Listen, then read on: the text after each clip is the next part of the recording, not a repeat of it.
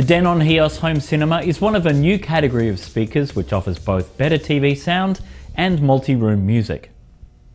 This is a sleek unit which comes with a wireless subwoofer and slips in just under the $800 mark. The HomeCinema offers excellent music reproduction and support for a decent number of streaming services. However, it's not as good at HomeCinema. The first reason is that the sub is kind of small and not as capable of producing deep bass as its rivals.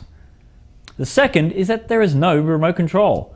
While you can program in your TV remote, control of all the functions can only be done with your smartphone. The system offers a number of different connection options, including HDMI and optical or coaxial. Be aware that it doesn't offer Bluetooth out of the box, only Wi-Fi playback.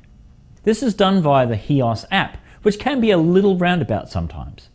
For example, if you want to change the TV while you're listening to music, you may find yourself swiping back numerous screens instead of just being able to press a TV button.